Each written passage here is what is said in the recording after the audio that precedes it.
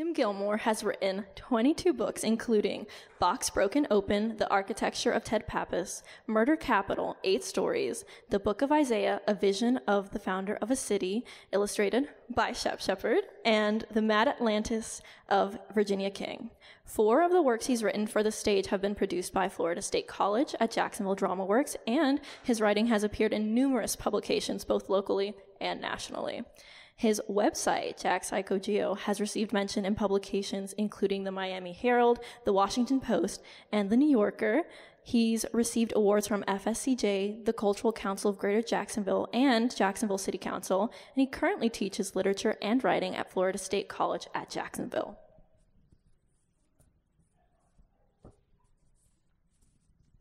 Tim will be joined in conversation with fellow professor Shep Shepard. Shep is a professor of English at FSCJ's Nassau Center, and he received his PhD in English from the University of Florida, and he has worked as a full-time instructor at FSCJ for 20 years. We love it when our interviewer and interviewee know each other.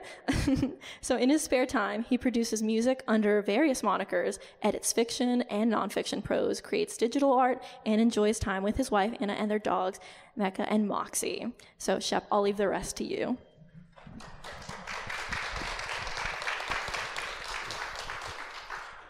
Tim, never make my bio follow yours ever again.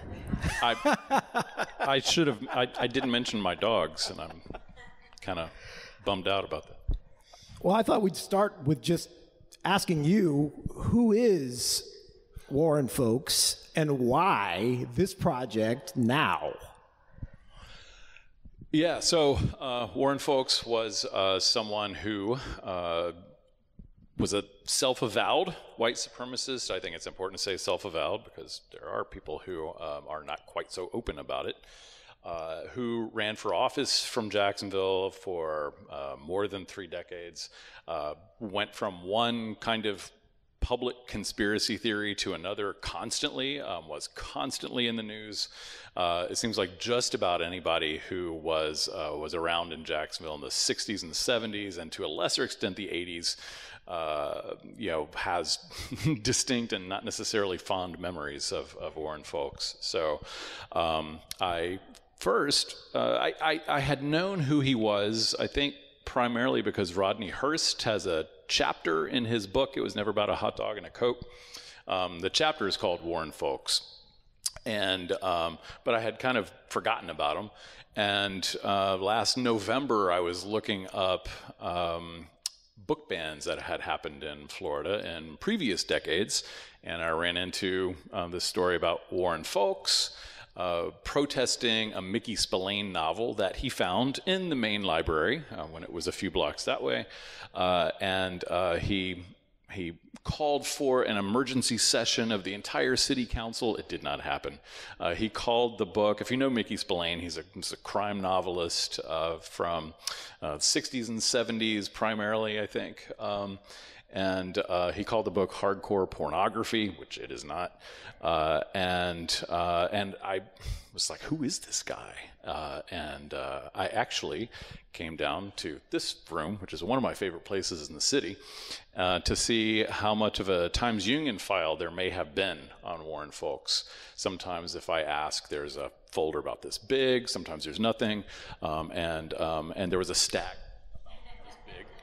So I started digging into him. I don't know if I would have written about him in 10 years ago, 5 years ago, but so much of what I was reading about seemed like it had resonances with now. He was a culture warrior before that phrase was really used very much.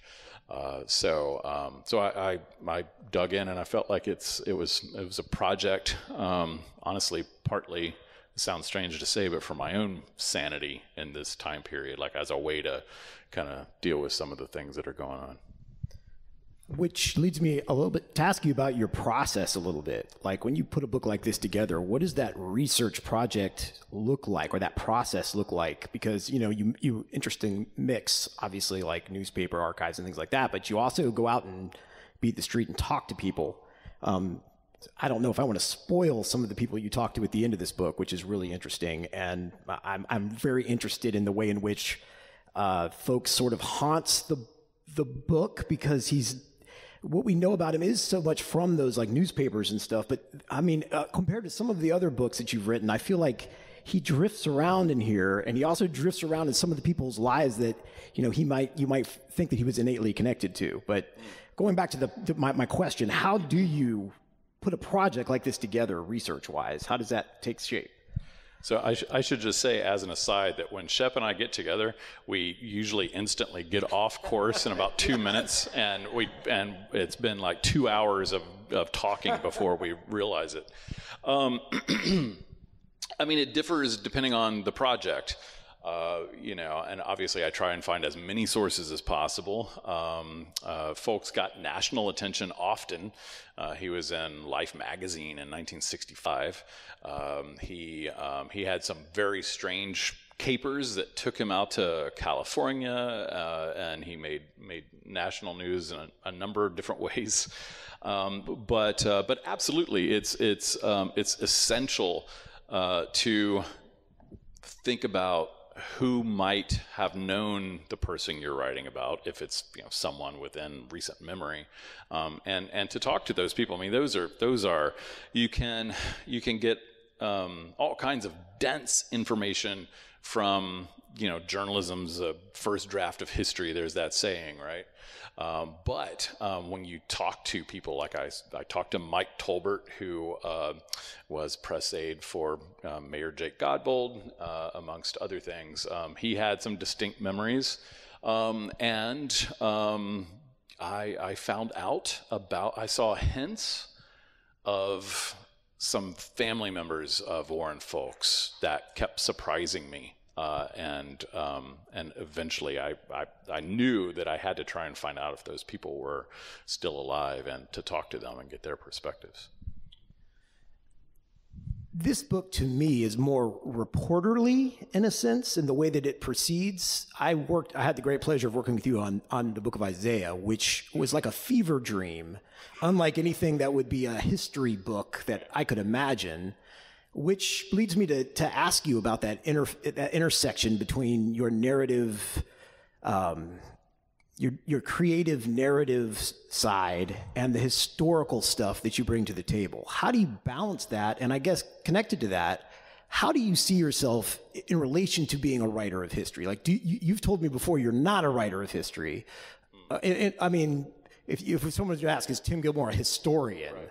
So how do you perceive what you're doing there, and how do you balance that interesting creative style that you have with the reporterly side of what you do? I'd love to even just kind of philosophize about these kinds of things, actually. I do write a lot about history. I don't consider myself a historian. You and I have similar, we're both English majors, right? And, went to grad school too. But I think of that as, going to grad school for English taught me to read deeply in lots of different ways and apply lots of different lenses. And I'm not saying that if I had gone to school for history, that wouldn't have happened. Obviously, it would have. But I come to it from thinking of myself as a writer first and foremost. So, whether it's my reading or what I'm trying to do with telling a story, I think I'm kind of working between two polarities, one of which is journalism, maybe more in the sense of not to flatter myself, but Joan Didion, or the new journalism as it was often called, and poetry. Poetry was one of my first loves. I mean, I focused my dissertation on Walt Whitman and his influences on 20th century American poetry. So there is, I guess, the fever dream aspect of things. I think of history as haunting. I think of story as being the biggest part of the word history, and I think of the way history haunts us, the way it moves us. And these kind of forces that are mostly invisible to us and that a lot of times we're hardly even aware of as being, much more terrifying than a lot of supernatural horror, really. sometimes in this book, one of the most interesting things I got out of it was when you start talking about who Warren Folks could have been and who he was. And there's a sense in which at the end of the book, you almost try to rescue him a little bit, not in the sense that you're making excuses for him, but that you want to understand how he was shaped by forces beyond his control. And it's interesting because when I read about your own biography and where you come from and what you experienced and where you ended up, I thought you might feel a little bit of brotherhood to some extent with Warren Folks, a little bit, because of not because you're anything like him or that you. This is the part where I storm angrily off stage. No, but I thought that last part was it's not that you sympathized with him, but you sympathized with who he could have been. You know, you sort of wanted to rescue something of that from him and not just leave it where it was, you know, in the earlier chapters. I mean, I wondered if you could talk a little bit about that and connect it a little bit to your bio. Absolutely. I mean, that's a question that I could just like leave here now and just go home and write about for 2 hours. But I mean, there's so many different ways I could answer that. I think that, well, when I write about somebody, especially somebody who's no longer alive, I mean, I'm trying to get to know them somehow, you know?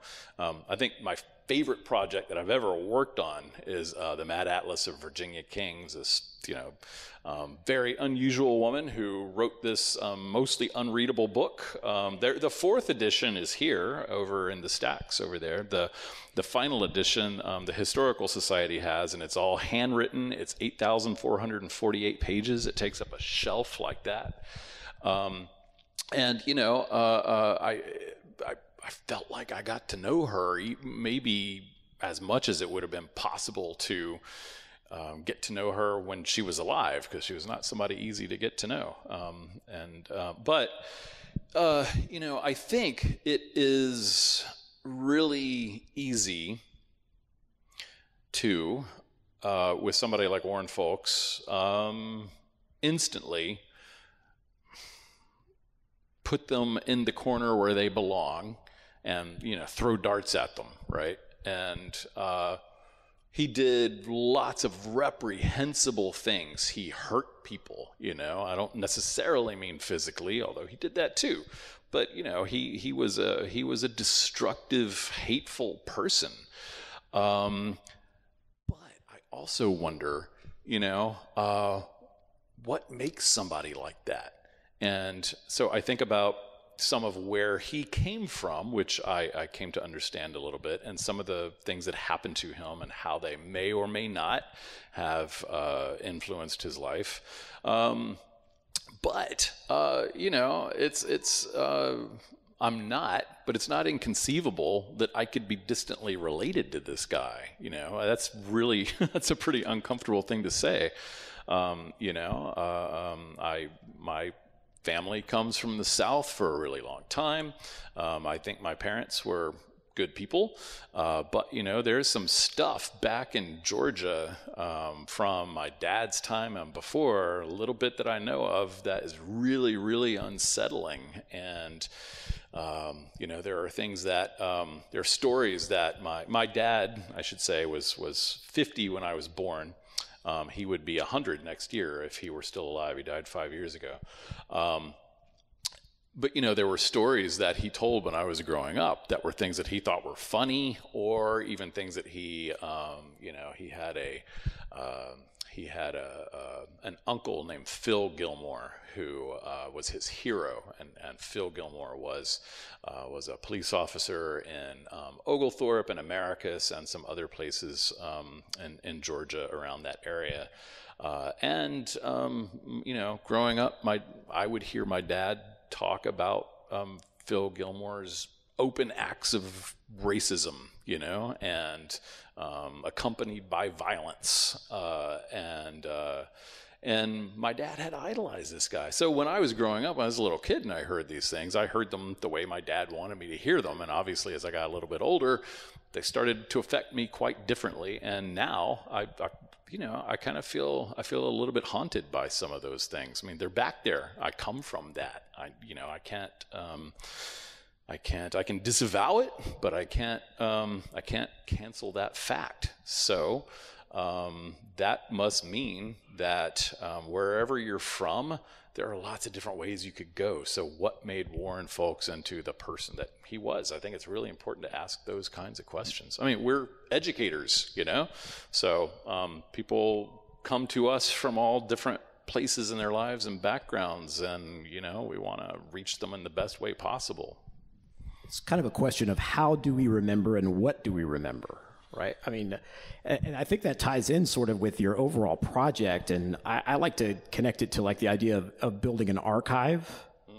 I mean, you've done, 21 books? 22 books? Sorry, didn't mean to cut you off there with one. But 22 books that's an impressive feat. I think all of them are basically centered on Jacksonville history. Most of them, at least, the ones I've encountered. And I think all of those questions about how we remember, what we remember, and why are just embedded in what you write. And I have a quote from my favorite philosopher, Jacques Derrida, and he says, "The archive is a violent initiative taken by some authority, some power. It takes power over the future. It confiscates the past, the present, and the future. Everyone knows there is no such thing as innocent archives." Which I also thought is really pointing towards the legitimacy of your project when we think about history and we want to maybe erase any of the subjective parts of it. There seems to me that you're very honest about how you interweave your biography with history. And you talk about, your website's called JaxPsychoGeo, right? Say a little bit about psychogeography, just for a minute, to tie this in, because what I'd like to ask you is, how does biography tie in with what you would understand as the concept of psychogeography? So I love that Derrida quote, which also reminds me of James Baldwin saying that the authors of devastation cannot be permitted to be innocent. It is the innocence that constitutes the crime, which he says in The Fire Next Time. So the website has this bizarre name. PsychoGeo is short for psychogeography, which is something like the spirit of place. It's the psychology of geography. There are a number of writers who have been referred to and artists who have been referred to as psychogeographical writers. A lot of them are English novelists and poets, but people have even made a big point about some of Edgar Allan Poe's stuff and Walt Whitman's stuff as being psychogeographical. It's something that explores the geography of place. And with my website, I mean, I realize it's fully my fault because it's a weird name that, people mess up the name all the time, and I'm always forgiving of that because it's a bizarre name, but it's kind of unfortunate when people call it JaxPsycho.com because that feels like a totally different connotation than what I was going for. So but it is, I mean, it's I think place affects us profoundly, and we're often unaware of just how profound it affects us. And, and I grew up here. This is my hometown. And, I grew up in a 50s ranch style, kind of yesterday's suburb sort of place. And it did not seem like it had much of a sense of place when I was growing up. And everybody that I knew growing up said they wanted to get out of Jacksonville as quickly as possible. I think that brain drain problem is not as bad as it used to be, but I think it still exists too. But I thought of this as being kind of a placeless place when I was growing up. And I think probably when I was a teenager and started exploring Riverside and, some of these places that were not yet gentrified, but were just like where the weirdos went, is when I started really kind of becoming fascinated with place and with architecture and with history, and always having kind of a sense of wondering how much has happened in the place where I am right now. And how does that, not in a supernatural sense, although it's pretty spooky, but how does that actually affect the present. You know, there are patterns of history that happen over and over. Why has Jacksonville been thought of as the murder capital of Florida for like 100 years? For real, that's not a new phenomenon. So, you know, and how does that fact affect us when we're talking about policy changes? I mean, I hope that when we have, you know, when our homicide rate escalates, that, you know, we can have policy changes that change things, but also there are clearly long, deeply rooted historical factors at work too. Maybe to bring this back a little bit to the book itself and some specifics there, can you talk a little bit about the encounter between Spillane and folks? And I mean, it's a very amusing anecdote as well, although there's also some interesting, in your book, you have some interesting quotes from Spillane about being a writer and writing and what that means. Yeah, of any writer that Warren Folks could have picked on, Mickey Spillane was in some ways perfect because, you know, if you don't know much about or anything about Mickey Spillane, you know, I don't think he's not too widely read anymore, but he was very macho guy.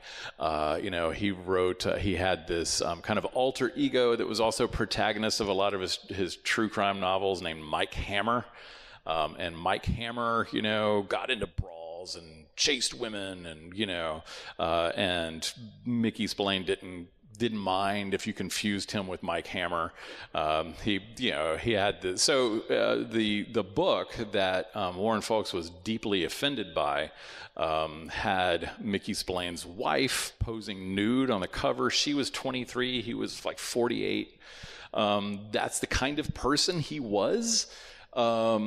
Actually, my wife and I have been watching Columbo recently, and there's an episode where Mickey Spillane shows that he plays this macho writer who gets killed off in the first few minutes, so you don't have to see what a bad actor he is for an hour and a half.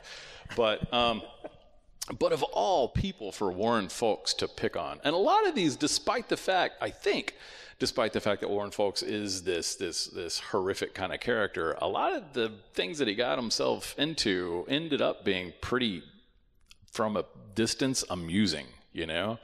And so Mickey Spillane said, oh, you know, this guy in Jacksonville wants to ban my books. Let's go. So he and his wife came to Jacksonville, had a big press conference. Mickey Spillane made the most of it, you know. He challenged Warren Folks, he called him Warren, to keep helping out with his book sales, and said he would write Warren Folks as a character into his next novel, which I don't think he did, disappointingly. But he had a press conference at the main library when it was again a few blocks that way. Wore this mesh polo shirt that was really, really tight, and had these threads that were like shoelaces with all his chest hair poking out. And, you know, and when people asked him things about writing, asked Mickey Spillane things about writing, you know, he said, you know, I write for the buck. And somebody asked him, what about writing about social issues? And he said, that kind of thing doesn't pay well, and you won't get me writing about any social issues until it does.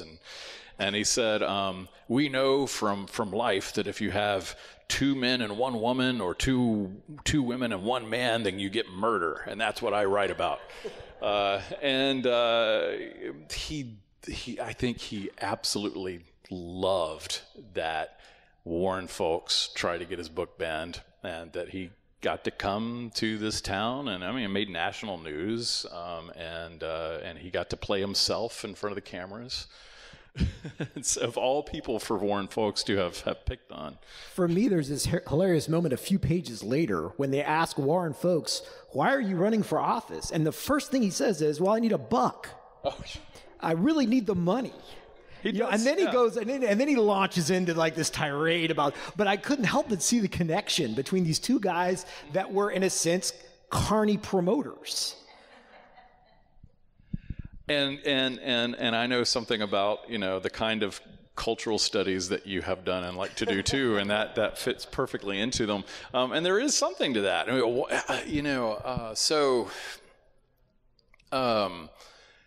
yeah, I kept asking myself, whoever I'm writing about, I want to know what drove this person. I mean, people are strange. People are complicated.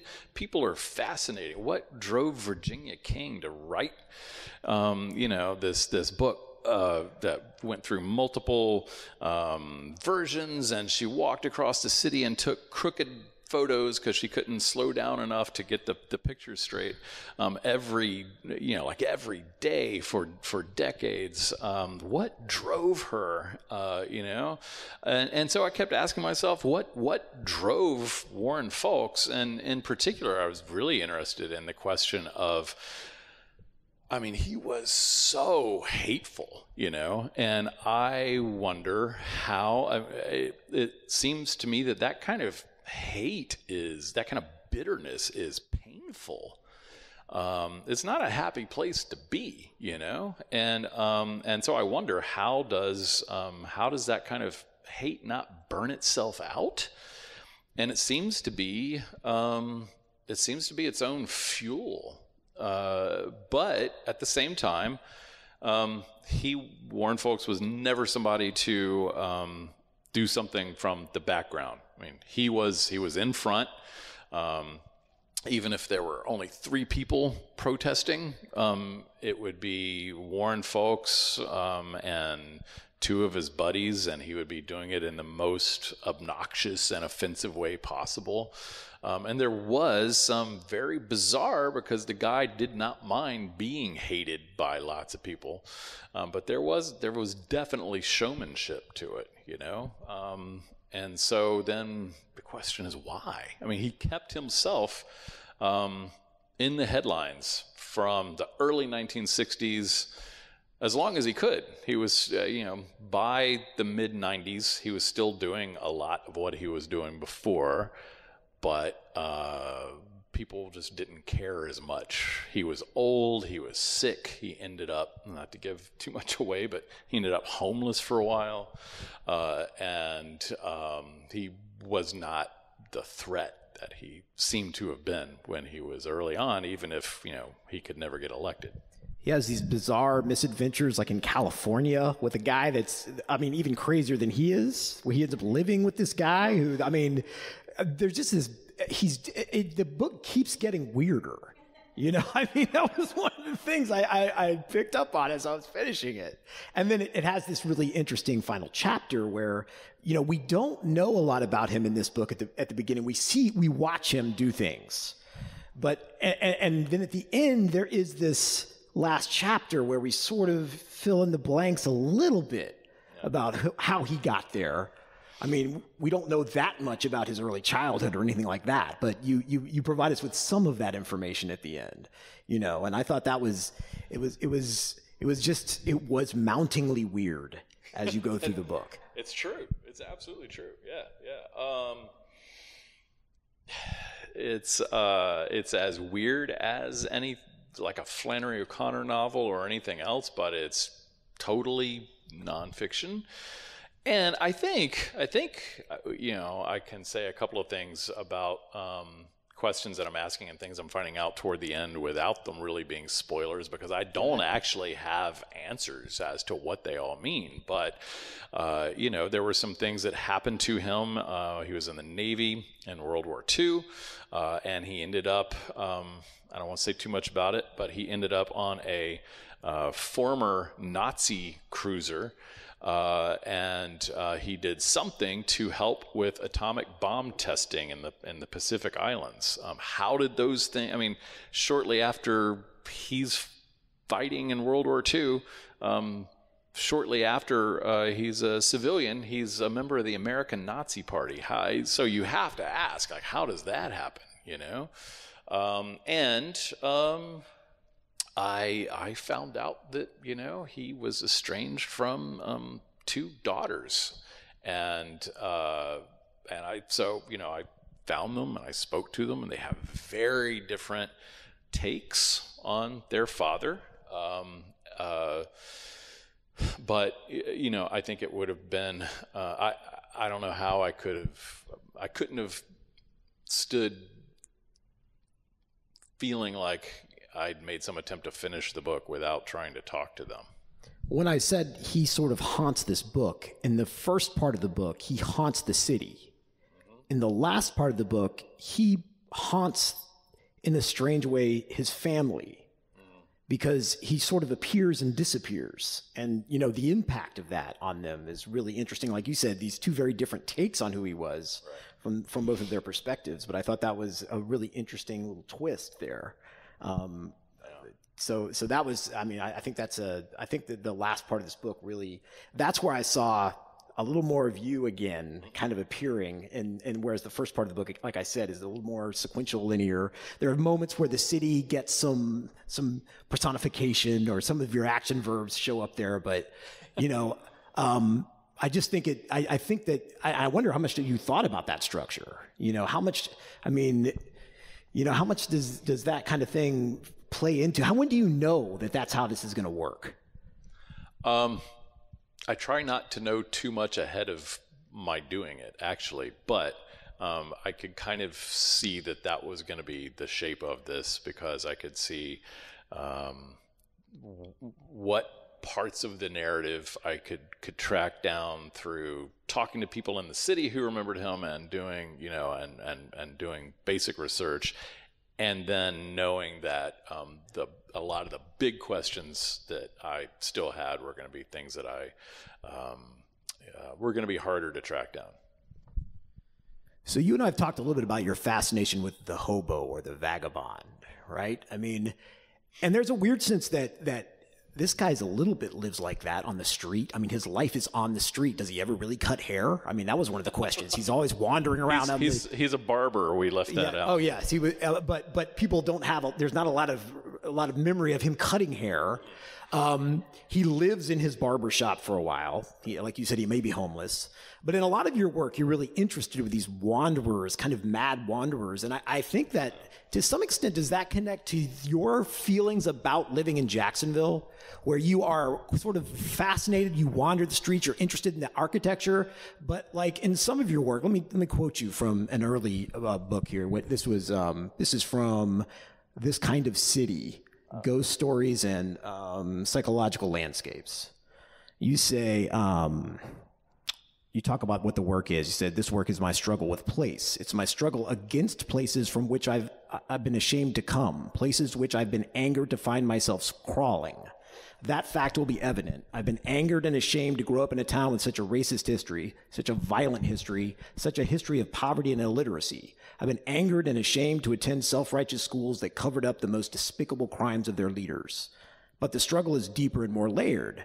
These are the stories of my having loved deeply, of having lost, of having afterward found patterns in the loss that echoed in my own living as the voices of ghosts. To lose my mother when I was a child and to find her again in my own children, in my own decisions, and the woman I fell in love with, in the places I have lived and in the paths of my mother's movement across the city, strangely corresponding with mine. I mean, so there's an interesting sense in which you're cut off from the city, but you try to find yourself again in it, and in new ways that you've defined yourself in your different relations. Again, I think I sometimes see weird. You wrote this interesting book about Otis Toole, the serial killer from Jacksonville, and you apologize for it. Or is he? Yeah, that is part of the question. And you begin that book by sort of apologizing for writing it. But then there's this weird humanity you find in Otis Toole without legitimizing him, and I feel like there's a connection here with this book between Otis Toole and Warren Folks for you, and I think there's a connection. I don't mean this in any insulting way, but you find some connection to them personally. It's all connected. That is absolutely true. I'm interested in hermits and vagabonds, perhaps largely because of their questionable relationship to home or place. I don't think I've ever thought about it exactly in the way you just put it, that maybe I'm interested in a lot of those things and those kinds of characters because of my own what would be the right word? Well, difficulty with, my hometown, which I love. I want Jacksonville to be the best city it can be. I am thrilled for it when I feel like it does things to deal with its history and make itself better, But I did, it's interesting because I hadn't thought of the thing that you just read, that particular passage, in a really long time. But, since I wrote that, I've written other things that kind of opened up into, I hadn't even thought about that. I mean, I have this book, The Devil in the Baptist Church, and that has to do with this church. That's the church that my parents met at. It's here in this town. I went to the school. I attended their school for a few years. The church covered up the fact that the pastor who made it a big, successful church sexually abused children for 50 years. That church is still thriving, How do you deal with those kinds of things? Do you just ignore them? I don't know how to, So yeah, all of these things are connected, and it makes a lot of sense that my own difficulties with the idea of home have to do with some of the characters that I'm writing about, definitely. When you talk to Rodney Hurst, he says, all I can do is acknowledge who and what Warren Folks was to illuminate what he did. The only thing I can do is fight racism. I can't change white people from being racist. Only whites can make that change. How does that connect with what you're doing here? I'm so glad that you read that, because I went and first of all, I wrestled a good bit with the fact of writing this book. If I'm just retelling a bunch of hateful things that this guy did, what kind of service is that to the community or to readers or to anything else?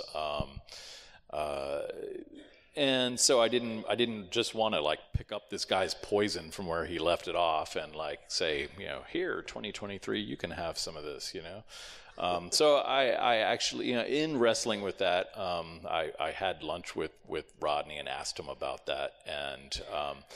And it was a really, really interesting discussion about how you write about race or racism from where you are.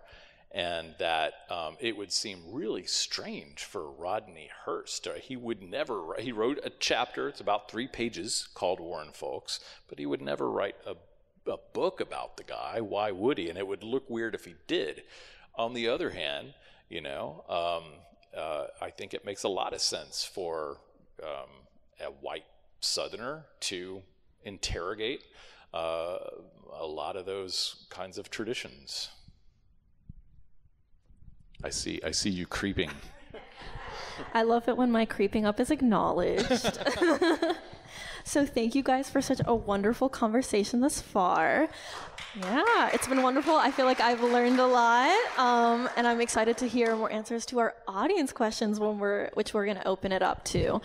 So you have the note cards on your clipboard, so if you have any questions, write them down. Volunteers will be collecting them, and our Zoom audience, submit them to the Q&A chat if you have any, and we'll get them here. Someone was an early bird and slipped me a question even before the program started, so we have one to get us off, so let me hand it to Shep. And I'll leave it to him to ask these wonderful questions. Okay, Tim, here we go. Race relations are an integral part of Jacksonville history. As we move further and further from the end of slavery, as well as the 1960s moving out of living memory, the emerging narrative is, why do we have to keep talking about it? As someone who studies history, do you have an answer to this? Whoever asked that, I'm really glad you did, because this is something that comes up a lot, right? I find it really interesting that some people have totally opposite answers to this question depending on the discussion. For example, people who are defensive about Confederate monuments will say, well, you know, this is history. If you're taking these things down, you're erasing history, which is not the fact at all. I mean, a monument exists to praise something, right? And often to praise something in a dishonest way. But the same people who say that will say, if you mention, if you talk about slavery, if you talk about Jim Crow, if you talk about how those very things still affect our psychology and culture now, you are digging at old wounds, or you're stirring things back up again. So then, like, how do you have it both ways? You know, I often think I kind of roll my eyes at myself for saying this, but for one of the first things that comes to my mind is that Faulkner quote that the past isn't even the past. And I don't think that history is the study of the past. I think it's a study of the present. It's a study of how the present is impacted and informed and infused and influenced by the past. The past doesn't go away, how much did you learn from your parents? How much did your parents learn from their parents? How much did, it's amazingly resilient, and that's one of the things that I find fascinating about history, is that it is this storm of mostly invisible until you start looking for them, forces that affect us and shape our lives in lots of ways.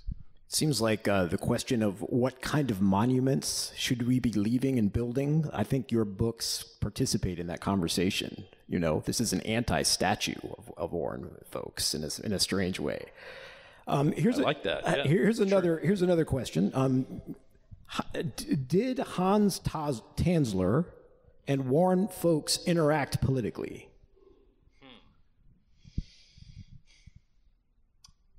That is a good question. So Warren folks, interacted really more with political figures starting, I think, in the yes, some extent in the late 60s, but especially in the 70s. He's very upset by the fact that in the late 1960s, 3 years after the Voting Rights Act, that Jacksonville elects 2 black women to city council, and when Mary Singleton, one of those 2 black women, decides to run for state office, he decides to run against her. That's one of the motivating factors for him. On up into really the early 90s, he actually runs for governor. And when he is not elected, he's never elected to anything. He runs for sheriff, council, House of Representatives, Senate, and governor. And thought about running for mayor, but bowed out. But when he's not elected to the Senate in the late 1980s, running against Arnett Girardeau, he goes to Tallahassee anyway and says he's expecting to be seated because the election was stolen. So I don't think he interacted much with Tanzler. I think that was just before he started really interacting with political figures much. Warren Folks was led by his religious beliefs. What impact has religion had on racial discrimination? And then we have a note here that says, the vast majority of murder has been in the name of God and the advancement of religion. What is your reaction to that statement and question? It's a heavy one. Yeah, that's a light one. It is extremely complicated. Warren Folks' father was a minister. Warren Folks considered himself a minister. He started something that he ran out of his barbershop called the Conservative Church of Christ. He saw himself. He was a very religious person.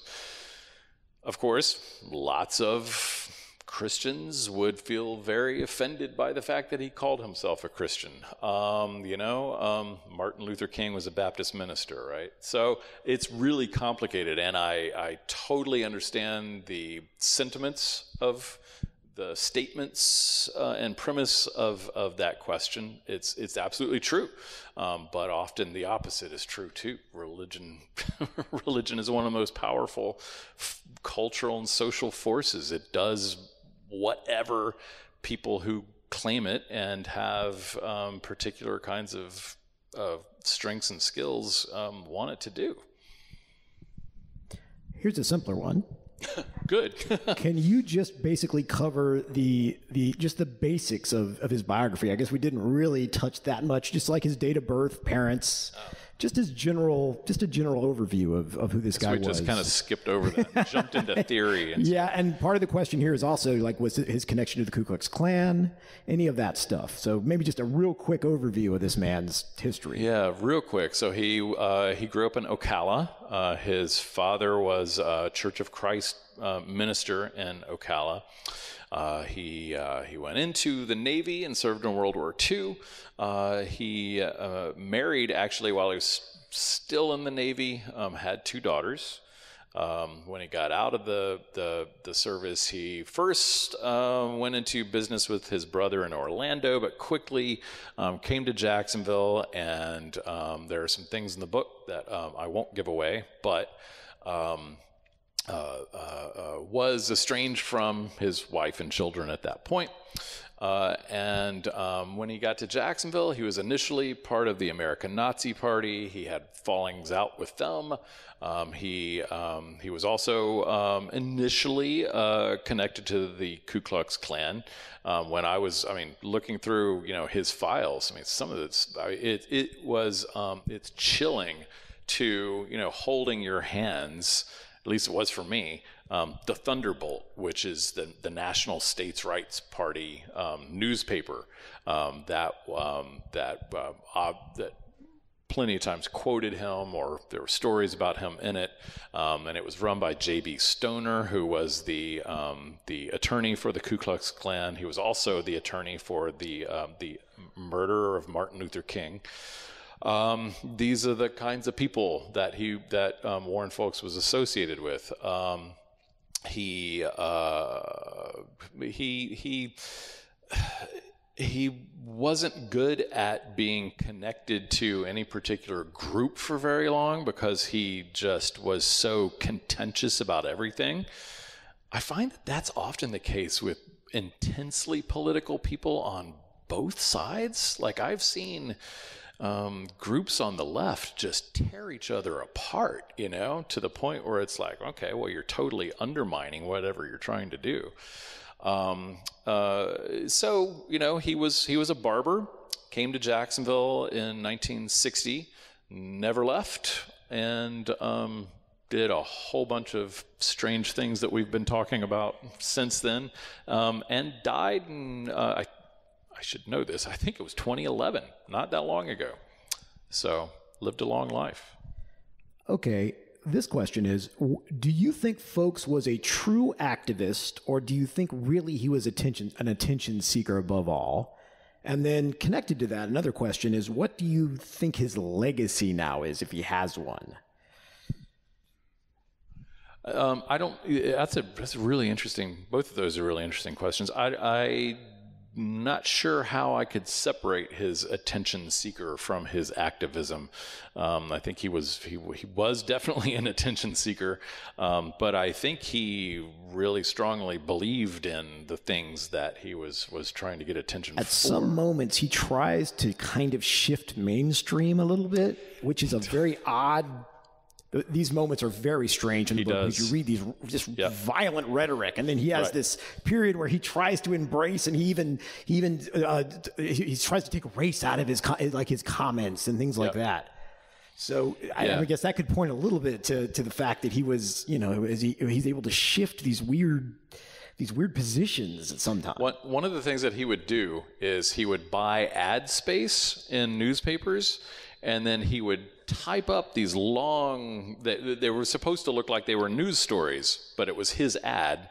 So it would be like basically a fake news story that was actually a Warren Folks ad, and would praise him the whole time.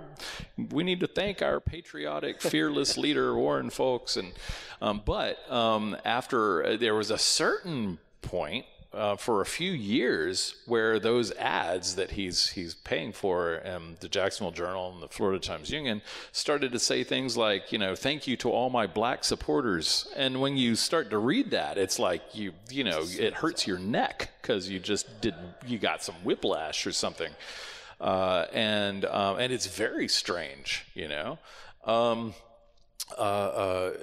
he seemed to, into the 1980s, focus less, at least publicly, on race.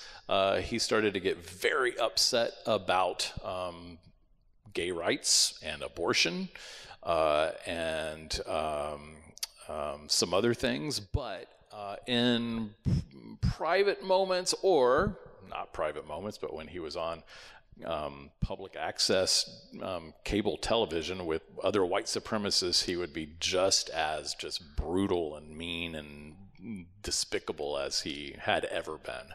And very loose with the truth. They're just shifting dates and to the point where even the host of that hideous program is looking confused, like, what's happening here? Let's get off the air. Including the host actually seems to think that Warren Folks had been elected to the Senate. It's very weird, very weird. And you can still find that film footage, out there on the internet. All right, here's another one. Often in attempting to portray a character, an actor tries to understand the driving force or the why of a character. What do you think was ultimately kind of connected to what we just talked about? Can you, in some sense, recognize or define the driving force of this man? Is there any way to do that? That's what I spent the whole book trying to do. And I don't know if I succeeded or not. But I think it would be really interesting to hear readers answer that question. I try to explore it in as many ways and to as much depth as possible. Ultimately, I think you can only figure out so much about anybody. So if you're talking about somebody like Warren Folks, that's that much more of a complicated question. Let me see if I can figure this out. It says, a historian is a philosopher whose predictions are, I think this says, trained on the past instead of the future. What do you think about that? A historian is a philosopher whose predictions are trained on the past instead of the future. Ooh, that sounds like a quote from somebody. I don't know who it would be. And that by the way, it's followed up by, can you read your dedication page? Ah, yes. That part's easier. You'll go to that one. I meant to actually do that. Yeah, the dedication page says, this book is dedicated to our librarians, the preservers of our history and our culture. We're in a library. The other thing that's really interesting. I'd like to kind of chew on that for a while. It sounds kind of Orwellian, It sounds like, Orwell talks about those who, I'm not even going to try and get the quote right. If I had looked at it a couple hours ago, I probably could. But those who control the past, control the future.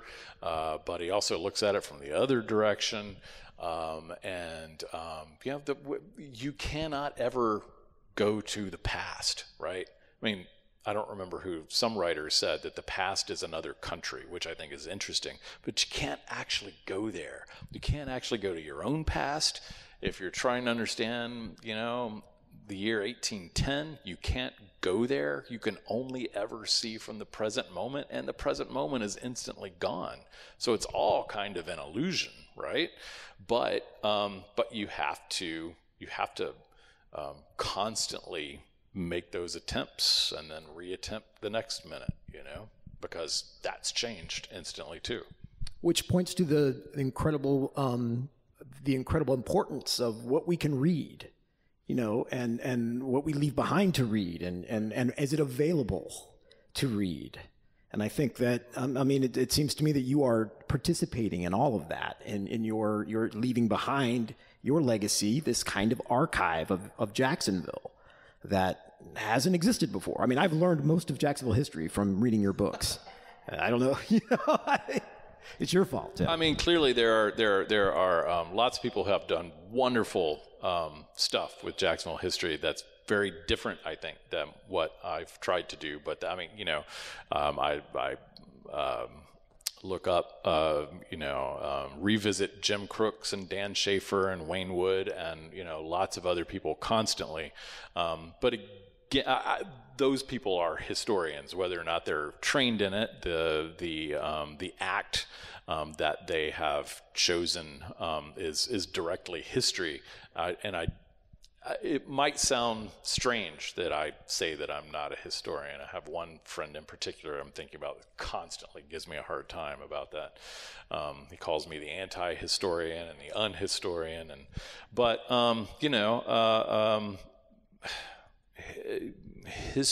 there's more history than there is anything else. Nobody knows what the future is.